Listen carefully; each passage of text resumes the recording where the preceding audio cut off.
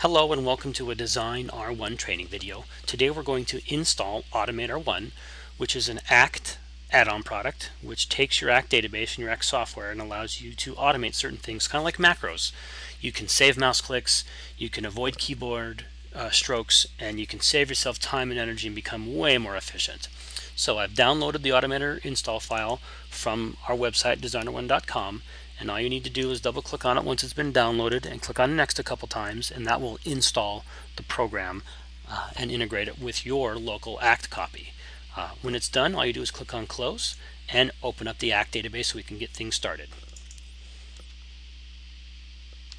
Alright, so I've opened up ACT and I'm in my demo database here. Let me go ahead and just create a new contact here real quick. Right click, new contact, call it Mark Hammer. That's my name. I'm the owner of Designer1, and I'm going to snooze my alarms here, and 5 minutes is fine. Snooze my alarm again, 5 minutes is fine, and I'm going to get things started. Go to my tools menu, design layouts, contact.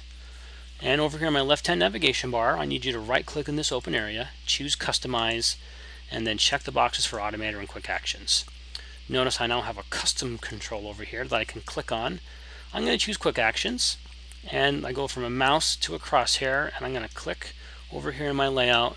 I can then position this quick control where I think it looks good.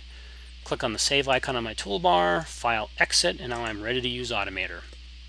So notice I don't have any activities. Let's say I need to follow up with Mark next week based off of a phone call.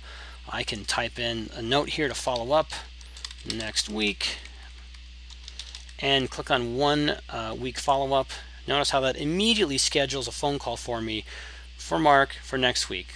This, instead of going to my phone call button, choosing next week on the 2nd, choosing a time, choosing a duration, plugging in a regarding to choose follow-up, cold call, or whatever you need to be, choosing our priority, a color, an alarm. I click OK. I just use one mouse click to do my follow-up. If I want to do a 2-week follow-up, same thing. And click on 2-week follow-up, and boom, there it is, just that fast. Same thing for notes. I want to make a note, favorite color is green. Just type it into the little box here, click on quick note, and boom, there it is. History is same thing. If I come over here to my history tab, and you don't have to click on the history tab first. If I go back to notes, I can, left VM for voicemail, click on quick voicemail history button down here. Notice on my history tab, there it is. That's so much faster than clicking on my big history button up here in the toolbar, choosing call from the drop-down list, then choosing left a message, a date, a time, a duration, change this to, maybe 5 minutes to manually type it in there. My regarding was a follow-up, type in my text, click OK. It's much faster to type the text here in my little box, click on voicemail, and boom, you're on. So Automator helps you save time. There's actually more than 20 different functions that Automator can do.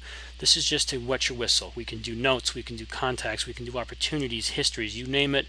We're here to make your lives easier. That's what Designer1 is all about. That's what AutomatoR1 will help you do with ACT. Thank you very much. Have a great day. We hope to hear from you soon.